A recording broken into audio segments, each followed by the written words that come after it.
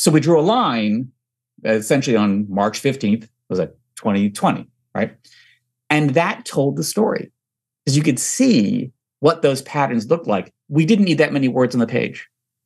Yeah, because it says it all in the visual did it, and it actually accomplished what that looks like.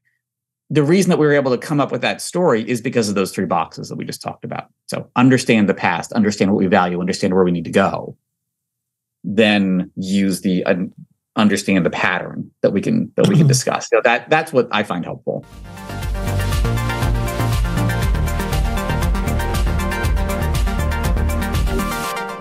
HR analytics is crucial for translating the people story into actionable insights that engage executives. By measuring the key performance indicators, HR professionals can demonstrate the impact of their initiatives on organizational success. Presenting this data visually helps decision makers make informed choices on hiring, training, and retention. HR analytics bridges the gap between the people's story and the company's strategic vision, fostering a collaborative approach to managing human capital. On today's HR Leaders podcast, I'm joined by Jeremy Shapiro. He's the AVP of HR Workforce Analytics at Merck. During the episode, Jeremy shares how to tell your talent story through analytics. He talks about how to leverage talent analytics with senior leaders to drive better decisions. He talks about how to use analytics as a guide during volatility and uncertainty. And lastly, the role of ESG and public disclosures. As always, before we jump into the video, make sure you hit the subscribe button, turn on the notification bells, and follow on your favorite podcast platform. With that being said, let's jump in. Jeremy, welcome to the show. How are you, my friend? Good. Thanks for having me. Nice to see you. You've got a serious background going on there. You've got pictures. You've got little. What else? I've seen the picture of the family. What are some of the other things that I'm seeing behind you on the table? Well, so this was this is a sunroom that before the pandemic was too cold to go into, and yet during the pandemic, to make sure. So I got 3 daughters that are in high school and now in college, and I was like, all right, I need a separate space, and so we found a way to make this kind of work. So this craft table was never in use beforehand, and now turned into a backdrop as well. But this is like every little piece of my life is somewhere. I love here. it. So I'm a 3rd generation baker, and my dad used to work at this chain. For those in the U.S. would know Dunkin' Donuts. Well, no, we know it too. Don't worry. Okay, all right. So he was one of the original when Dunkin' Donuts used to make donuts in the stores. Freshly. I kind of grew up behind the bench. Of it. So I've got an old. In fact, right here, I have an old Dunkin' Donuts mug. Oh, the old I'm school. not quite sure I'm supposed to have this, by the way. I like. Is that the old logo as well? This is the old logo. This is like the 70s logo from Dunkin' Donuts. Yeah. So this has like little pieces of both my life and also Merck life as well. So this is like the history book of Merck and what we've done since the 1800s inside of the organization too. So it's like little pieces of family and life. I found somewhere in my mom's old papers at the house, I had an elementary school science test that was apparently a qualifier to do a Merck program. I'm like, I totally forgot that was even the thing. So there's these interesting little intersections too. That it's all part of the backdrop. Yeah, I love those kind of moments in history that you keep. Like, really random to bring this up, but I'm going to say it anyway. Like, I was in the loft of my nan's house recently, and she had all sorts of things just stored away. And I found a binder that was like huge, thick. Yeah. And what it was how to use a telephone. Oh, I love it. And it was a massive binder. Like, it was like hundreds and hundreds and hundreds of pages. And it was just a normal phone, like a old school, like, what do you call them where you spin it? Yeah. I don't know what they're called. The rotary phone. Yeah, rotary phone. And it was a guide, like a huge guide about what is a phone? How does it work? How do you do it? And I was like, of course you needed that back then. It just made me laugh when I saw it.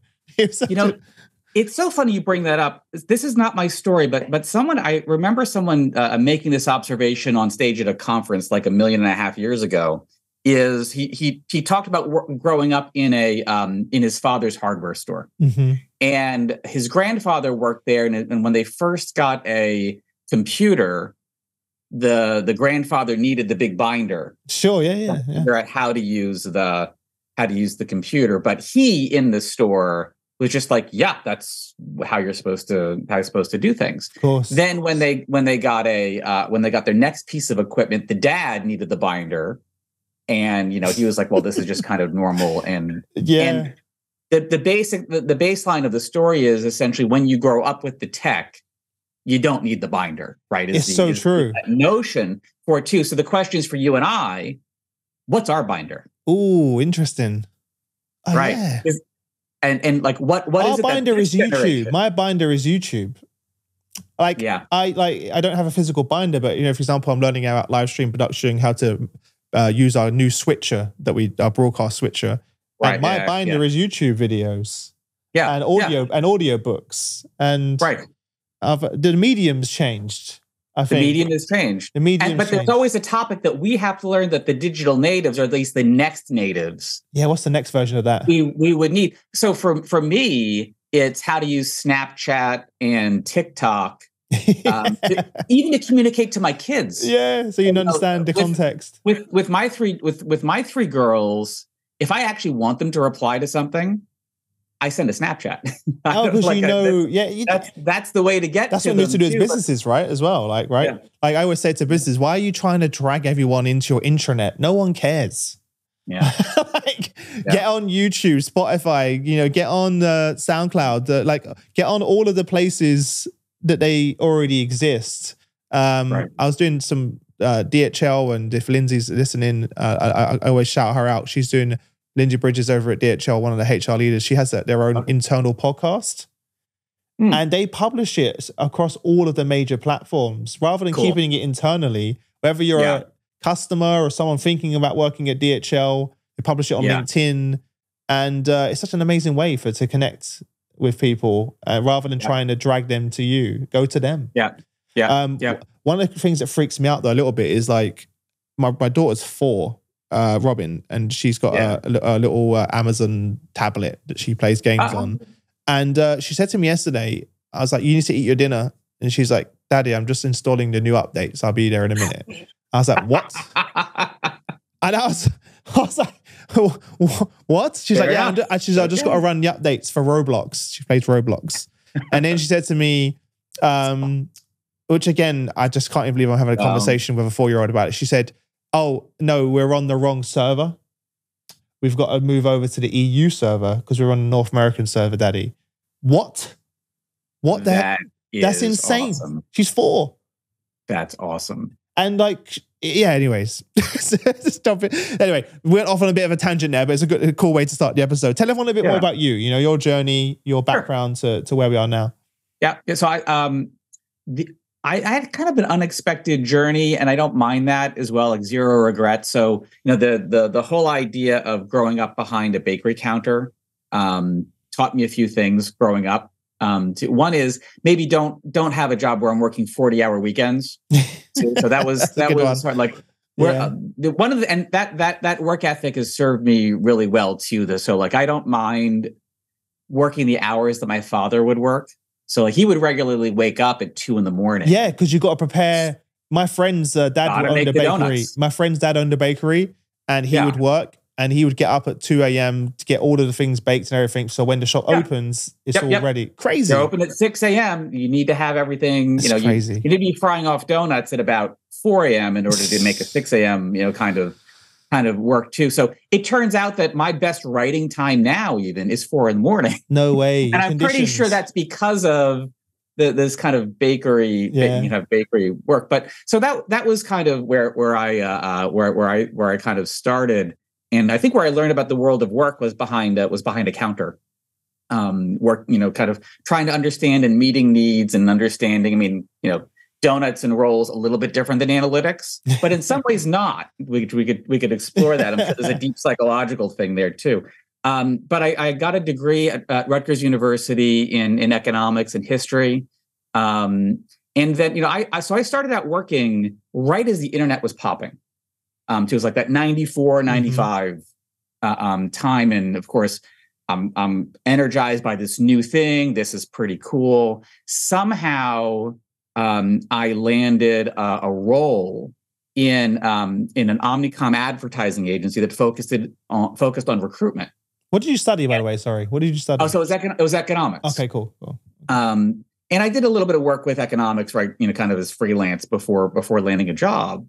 But in this role, there was no such title even as a web developer at that point. I mean, it was like they were running a site that was called Career Mosaic, which it was a competitor to Monster and to all those kind of the first generation of online recruitment.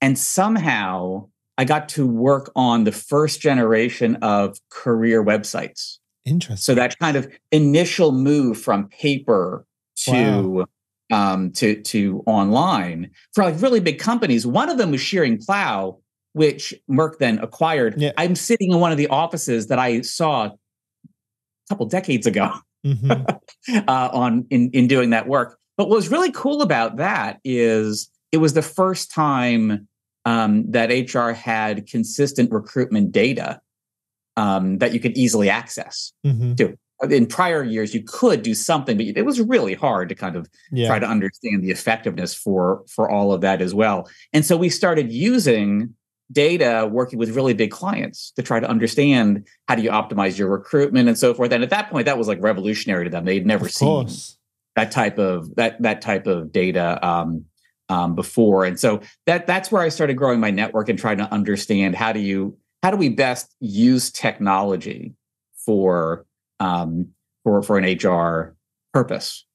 So was all of your skills around your technical skills around people analytics acquired along that journey then? It's not something you studied. That's where it started. So I really did start there, just sitting down with recruitment. I was learning recruitment at that same time and trying to understand how can we apply this new tech to the recruiting industry. Things that are pretty standard today, we were inventing the language of back then. It was like me and three other people at a couple of companies that were trying to figure out how to do that. And the oddest part for me was, now in retrospect, being 22, 23 years old, working with giant companies like I was in GE at Crotonville, like really at the height of their work, teaching them how to use the internet to recruit.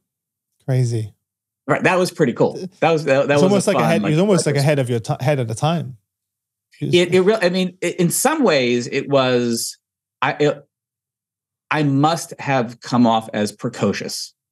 People like, right? What do you? And I think about that now. I'm like, oh, I would have never done that like that. What was the like? I wonder, like back then, what was the? How was that received from leadership back then? Were they like, this is not important? Like, what? Like, I'm just interested. Yeah. Well, it depends. So some organizations, so like if GE at that point had gone all in. So Jack Welch, that was the Jack Welch Bill Connolly period too, which is really the apex of some of their HR progressive thinking. And it was quite cutthroat though, wasn't it? It was. I mean, I think it was Jack Welch's mandate. Everything's got to get online when GE.com. Oh, that's good though. Okay, great. Like literally came in, and then we were already there saying, hey, we've already built this for you. So would you like to use this for recruitment? They were like, yes, let's go and perfect. Let's go and do that. But I mean, that was the thing that I think HR still to this day feels sometimes is that they're not the early adopters of some types of tech. And I feel the opposite. I think they actually are the earliest adopters of some tech, particularly in recruiting, because they want what works. Yeah. And so even that early on, you wouldn't expect that, let's say, healthcare would have been early adopters, but healthcare recruiting tends to want to use anything that's going to get nurses in the door. And high volume. They'll use it. High volume as well, right? Yeah, exactly. So you found that all over the place, that you would see great adoption of technology in those. How does it make you feel? How does it make you feel from where you were there to see where we are now? I think I'm so proud of where HR has come in the past, in the past couple decades, really. Too. So like after that, I was at Morgan Stanley for about 9 years doing this type of stuff than here. But if I look back, some things haven't changed too much, but other things are just light years ahead. When we started this journey, just the idea of analytics inside of HR, people would squint at you like, what are you talking about? Yeah. Two, why would I invest in that? It was really the case for change type of work. And if you look at it today, and you know it from your podcast too, is people coming out of school today are looking at people analytics as a career. Yeah. Mm-hmm. And that really is amazing. There's now a shortage. That's There's a huge shortage of talent and people in the space. I would have said shortage prior to the pandemic. And I feel like over the past 3 years, a lot of amazing talent has shifted and said, I want to use my industrial and organizational psychology knowledge, or I want to use my data science knowledge in this way. And 100%. That's attractive to me. Yeah.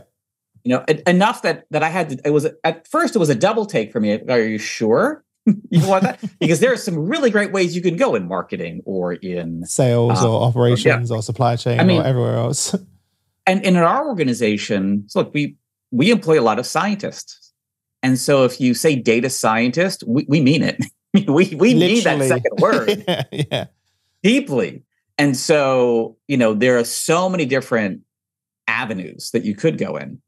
Yeah. To me, it's both enriching and it just fuels me to want to help even more. So like every moment that I can help somebody explore their career, I'm in. Like let's go do it. One of the things I'm interested in doing, it kind of aligns quite nicely. As I mentioned, we just got back from our event at Lego where half the room was people analytics VPs, directors, and the other half of the room was CHROs. And that was the plan. Nice. It was really interesting to have those two groups together. Yeah. Many of the CHROs came with their counterpart in people analytics, which is amazing. Yeah. That alone was like, my brain was like, cool. We've come a long way since then. So I want to jump into some of the questions that we kind of got from them and some of the kind of challenges, which are really in line with what our original conversation was structured around. So firstly, how do you tell your talent story through analytics?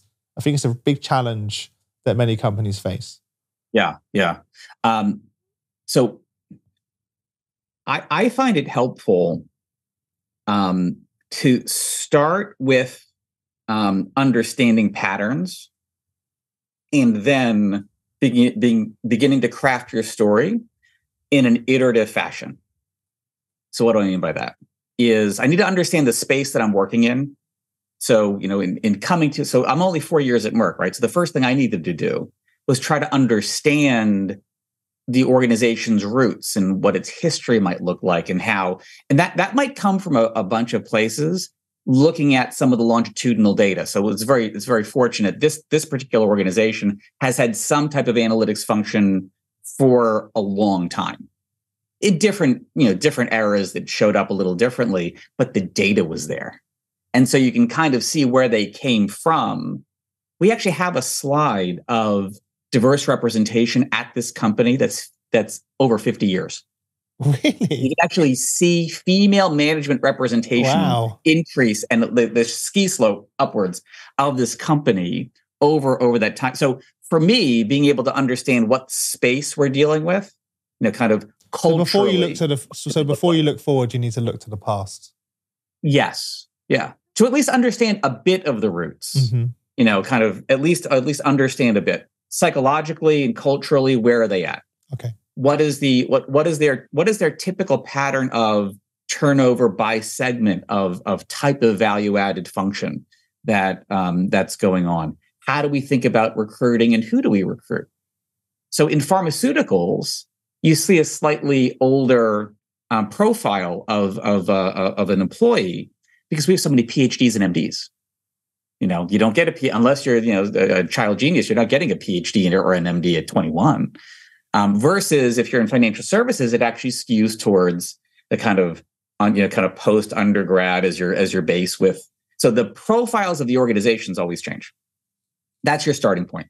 That's how I like to understand and try to absorb as quickly as possible. It's from there that you start listening and telling stories. So I always feel like understand the box, then understand organizational principles. Kind of what is it? What do we value? What are the obligations that we have to our constituents, to each one of our stakeholders? So for us, that would be our patients, our customers, our employee base, our investors, and kind of the communities at large. As we understand those dimensions, that's what fuels me to tell stories. Because now I know what's important and I know who we are as an organization. I'll then link that to the third item, which is where do we want to go next? Mm-hmm.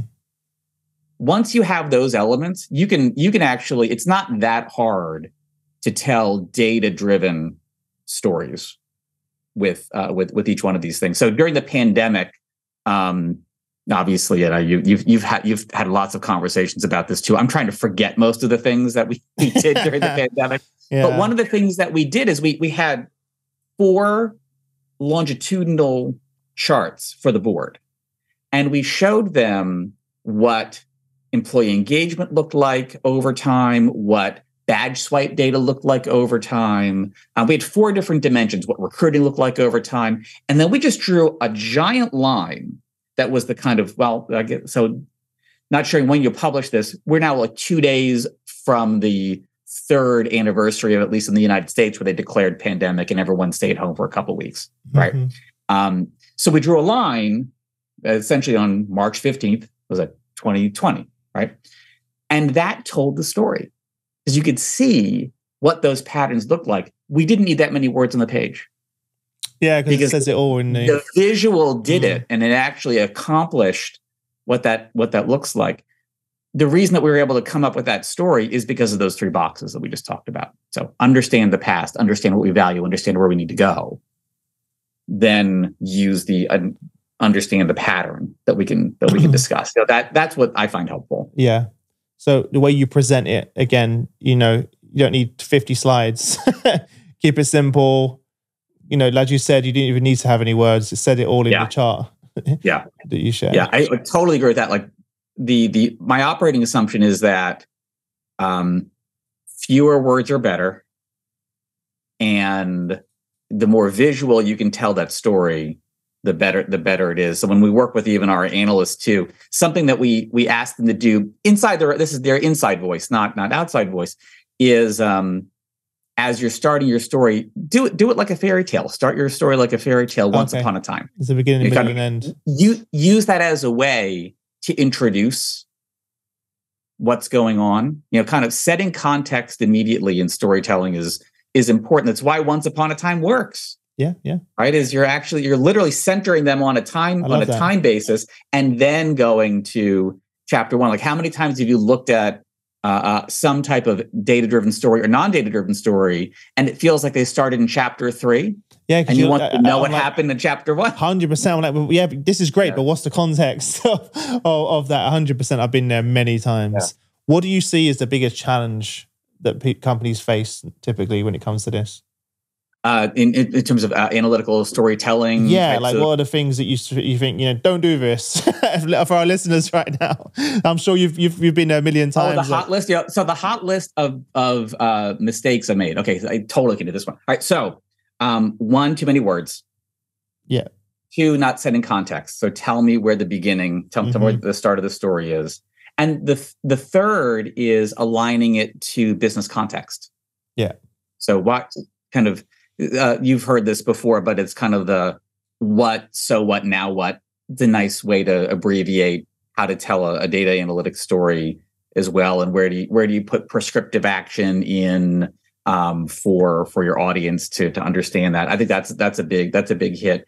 Here's one that I actually found that I thought was really helpful too, is more and more we're using online systems to express the story. And so we try to go PowerPoint less. So we try not to use PowerPoint in most contexts.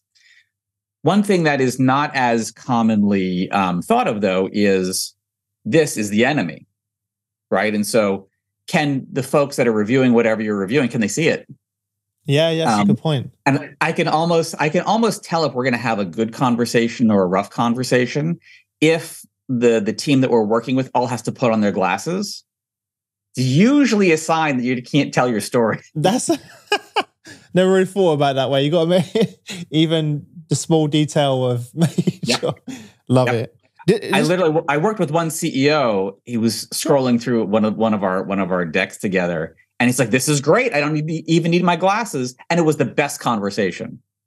Later on, a year later, we did the similar conversation. Put the glasses on, and I was like, "Oh, what's gonna happen?" And it wasn't that good. Though. It's like a nice when you mentioned the childhood once upon a time, but it's the way that they design kids' books.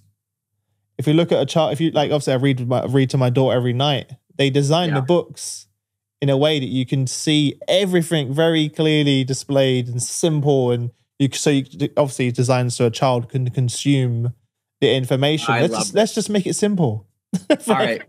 All right, Chris, we're gonna have to write a book together. It's gonna be a childhood storytelling book about people analytics, data-driven HR analytics. That's got to be done, man. And that's send that to all of your leaders and your managers. That's actually a really good idea. Someone's going to see it now. This kind of leads me quite nicely to the next question is, and again, something that came up recently at the event is that how do you leverage talent analytics with senior leaders to drive better decisions?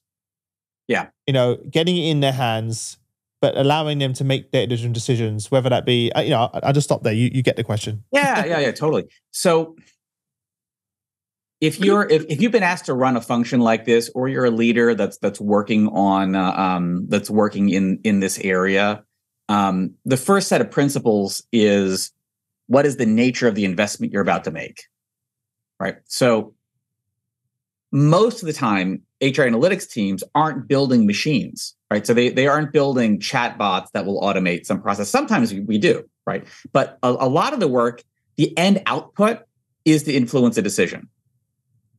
You need to gear your entire organization to that objective.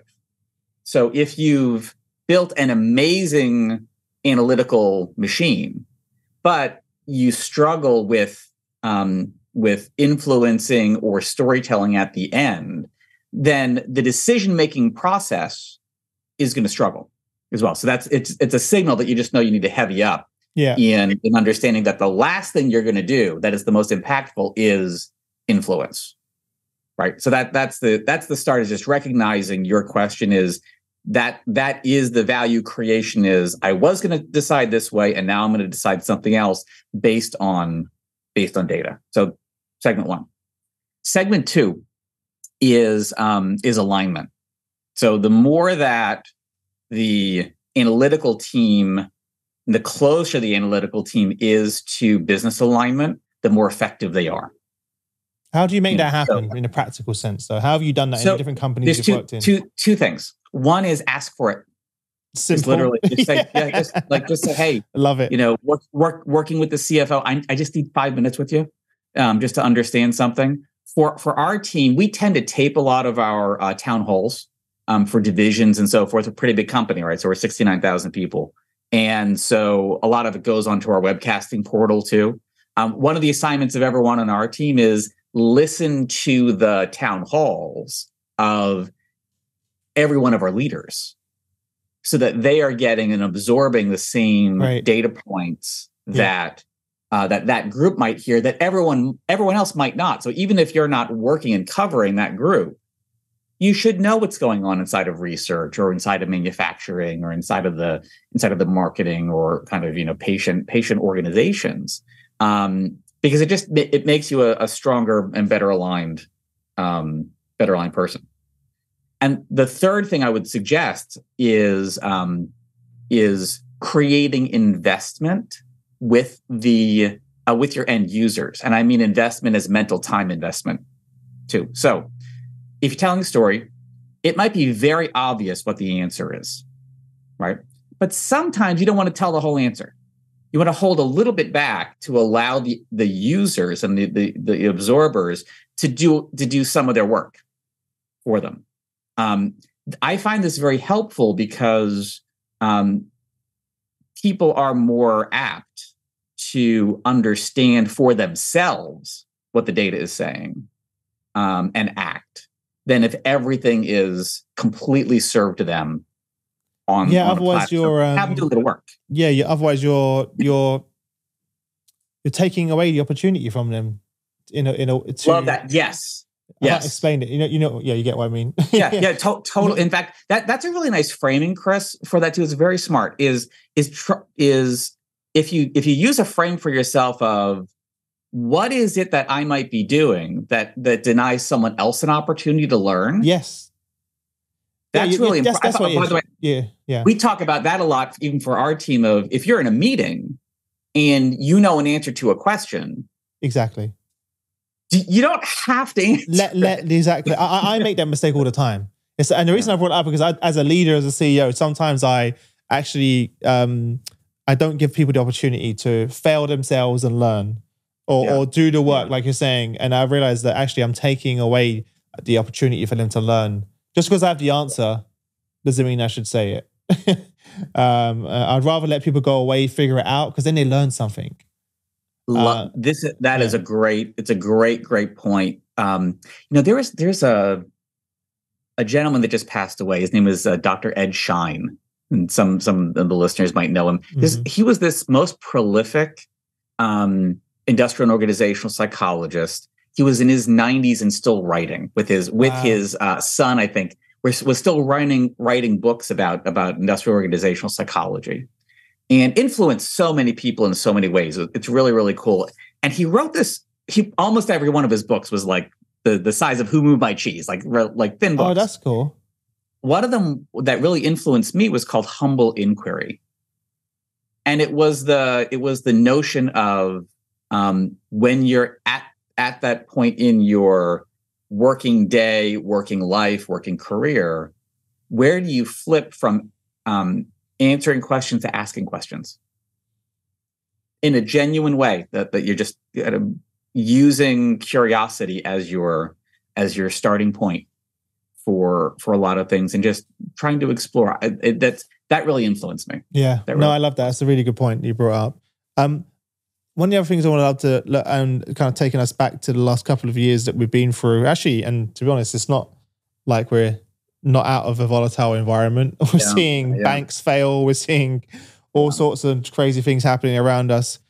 What are some of the ways that you're using people analytics to guide the business, the organization during times of volatility and uncertainty? Because that was one of the interesting things about the pandemic is all of a sudden, all of the business leaders turned to HR and was like, what do we do?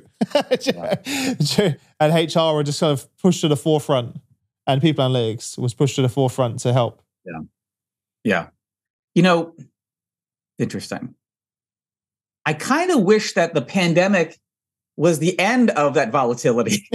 I know. And it's turning out that that's not true. No, it's not. So if we think about, I agree with your premise that life has increased its pace of volatility. And I've been thinking about this a little bit lately, is how do you manage the employee experience or the HR experience in a way when you have such great change happening simultaneously? So whether it happens to be in societal issues, in the war in Ukraine, so Silicon Valley Bank going under, then being saved, and then Credit Suisse yesterday kind of had an issue. Just got saved. So, I mean, now let's take recruiting. It probably wasn't that long ago that you were talking to HR leaders about the Great Resignation, and you're probably not having those conversations today. It's very different. Well, what does that do to recruiting? So we, for let's say 18 months, they were essentially on a high competition pressure cooker like they've never seen before recruiting environment, to one that's not relaxed, but it's different. 100%. Yeah. To me, the only way through that is by continually setting context through data. And so as we're even working with our leadership teams and our HR leadership teams, I do find that a lot of my time is spent resetting context. What the story looks like today isn't necessarily the story that it looked like yesterday. How do you do that? Though?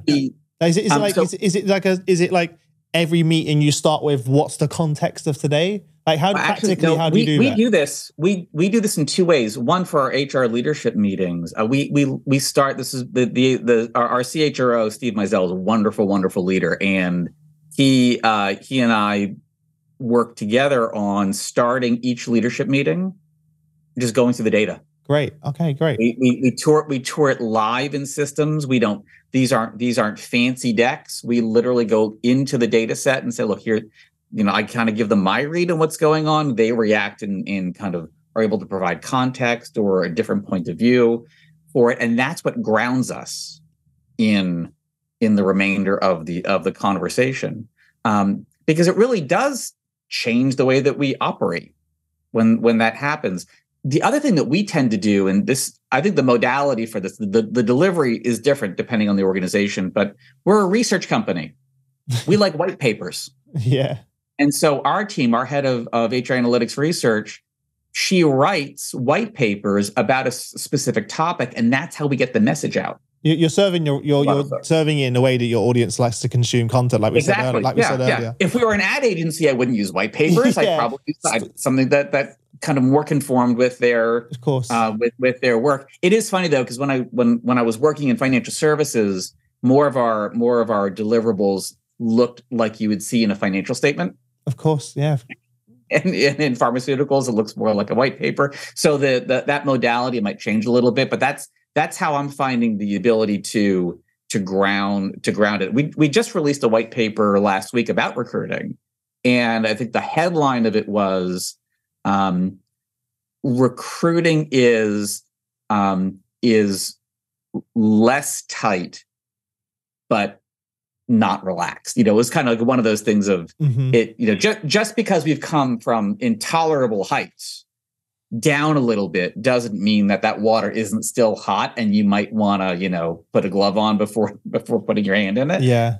You look at how quickly folks that were laid off from some of the Silicon Valley layoffs got jobs. Some of the data out was really fast. Was it in 90 days? 75% of the talent had a new job too, and I'm sure that'll be true of the latest announcement yesterday from Meta as well. These are really, really skilled people.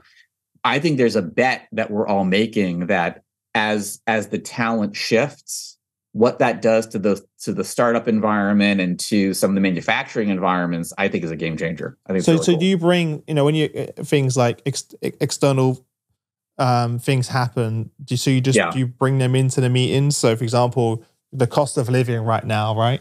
Totally. Inflation. If people, it's gone 10%, probably even more than that, because the data is always lagging a year behind, at least as well.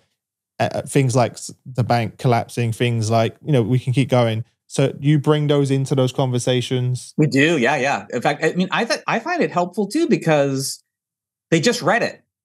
Yeah. Right. So it's top of mind. Yeah. And so because it's top of mind, you can link that to the internal story. So you may be worried, or you might, articles sometimes create a hypothesis, and then you need to test that hypothesis quickly internally to see where it's true and not true. So when the Great Resignation was a big theme, there are areas inside of our organization which that was true. There were other areas in our organization where that was not true. Our job is to use analytical thinking and data science digging too. So we have a methodology where across job codes and job families and even our value chain, we can see statistical anomalies like that. And so what we would then do is bring those statistical anomalies to leadership and say, yes, this is true, but in this way, but not in these other 10 ways. Love that. Helping to focus our efforts and our time to the speed in which the internet can influence people's thinking is so fast. I mean, look, it took down a bank. You Yeah, Twitter just took down a bank. You're right, and that's the people don't realize, right? It wasn't the fact that it was. Yeah. It wasn't. That's what I was trying to explain to my wife the other day. I was like, it wasn't because of the bank. Yeah, I mean, yes, they were not doing.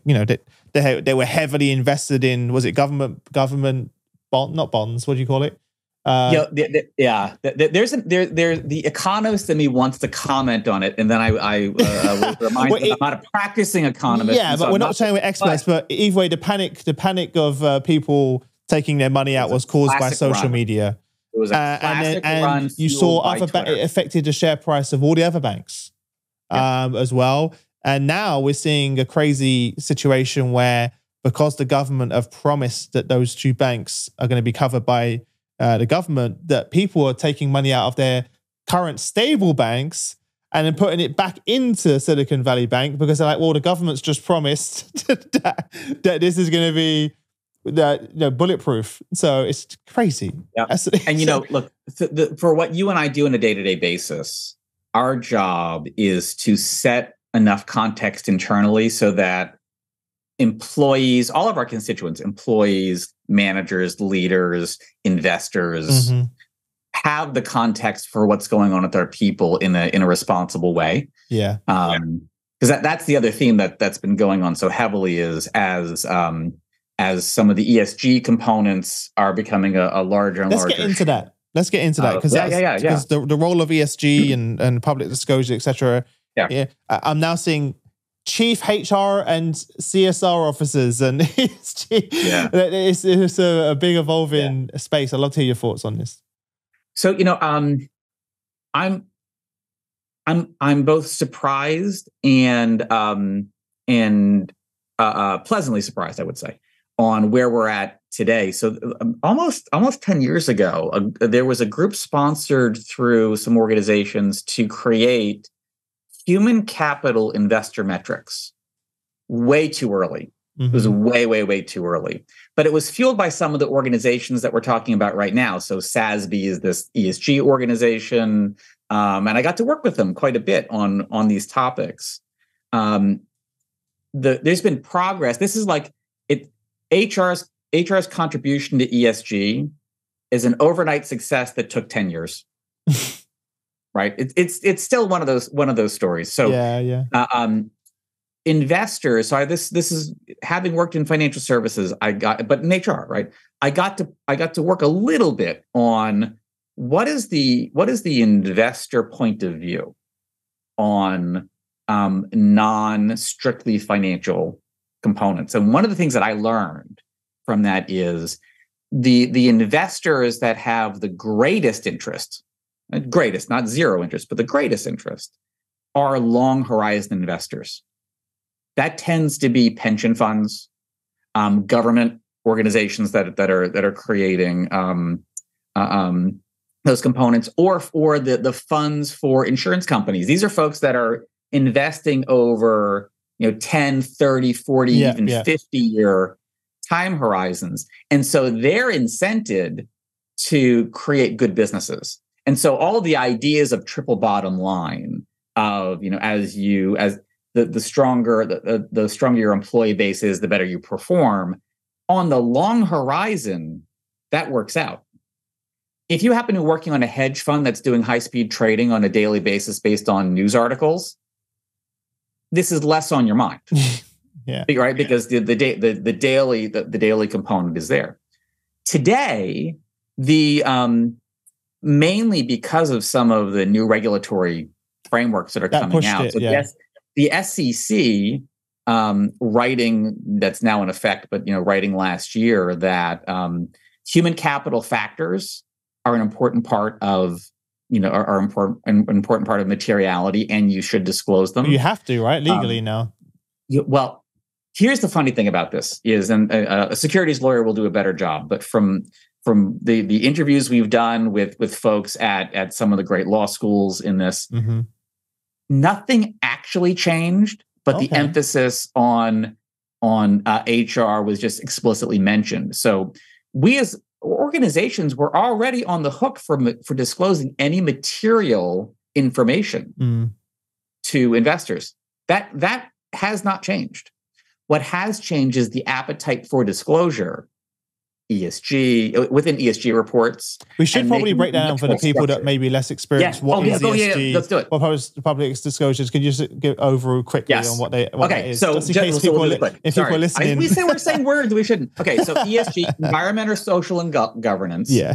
When you hear that, sometimes you'll hear CSR, corporate responsibility, right? Yeah. Or two.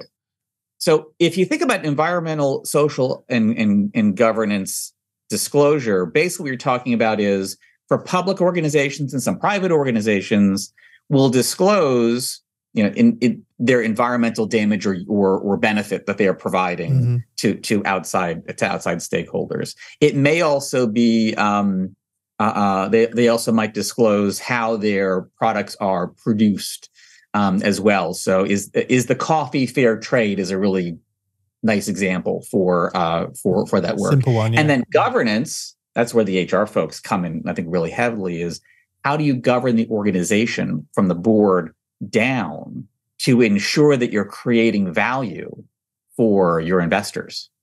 Yeah. So more and more, there's more HR data being disclosed today than there ever really has been.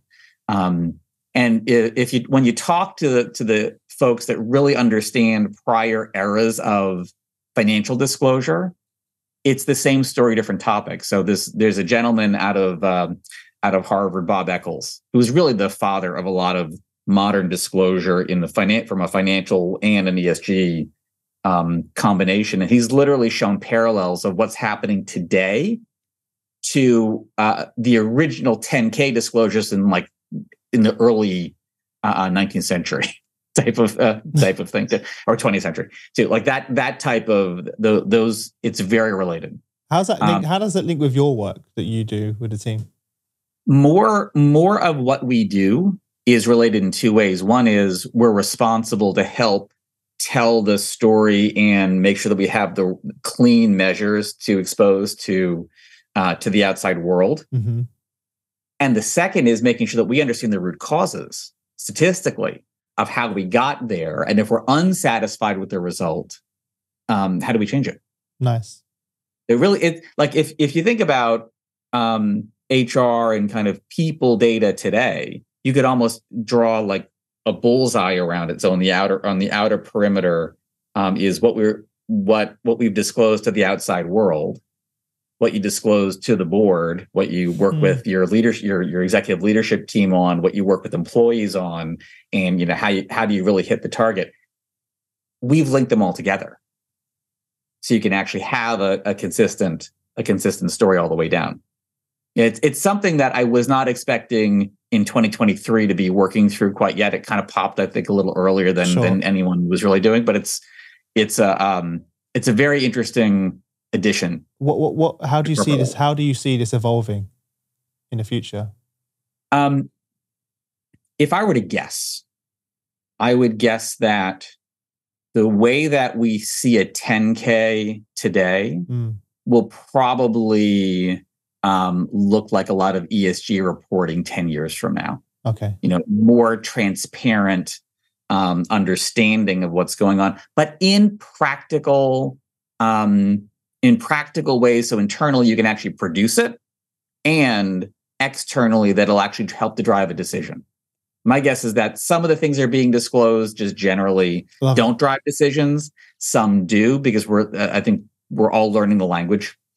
Love it. Last question before I let you go. I've got one more question, which I've never even asked anyone, but it just came to my head. What's one thing that people analytics or leaders are not talking about enough, but they really should be? It's a good question. I think we can do a better job at linking big picture strategy with people strategy fully driven by data. So, kind of creating automatic systems so that you can insights are automatically generated. We talked about, kind of GPT now coming into the forefront right before we started too. There's a next generation vision, I think, for where HR can go, and where an organization can go leveraging data. that's just being formed now, I'd like to see a lot more effort and energy. Articulating what that new world looks like. The organizations are capable of vast change quickly, and I think this skills theme that's going on right now is a good example. 3 years ago, most organizations were not really far ahead when it comes to skills, and today you can have a conversation with someone that said we've actually gone to a full skills strategy. That's pretty unprecedented. I think we could do the same thing with a lot of automated decision making now, still keeping the personal touch, like where our people and their inspiration and engagement, that's part of what we do. But I think we can serve the company in an even better way. Yeah, we just need to make sure we bring you guys in early on the journey. I think there tends to be, here's a strategy. Then we bring in the people analytics team. No, you should be involved from the very. It's a great point. And on that note, if you're working in a company that has a corporate strategy entity, if you haven't already become great partners with them, do that today. Yeah, exactly. Do that today. There are corporate strategy partners for us. There's some of we love working together because they're also very curious and they love to create change. And so a lot of times our values are very aligned. Love it. Before I let you go, where can people reach you if they want to reach out, say hi, and and connect? Absolutely, with you? Hit me up on LinkedIn. I'm usually on there. Maybe not the fastest, but so if you're interested in meetup type of stuff too, there's something called the New York Analytics Meetup. Just find it on meetup.com, and we try to meet a few times a year. Nice. And as always, for everyone listening, those links will be below. So if you're in New York, make sure you go and meet up, go and connect, make the time. I know you're always like, Chris, I'm too busy. If you're too busy, that means you definitely should be going to the meetup. So to figure out why you're so busy and also network with others, and obviously go and connect with Jeremy on LinkedIn. But thanks for joining. I've enjoyed the conversation, and really excited to hopefully see you in soon as well when we're in New York. So that's awesome. Good luck with that. But thanks for having me. Yeah, wish you all the best until next week. Thanks, you too.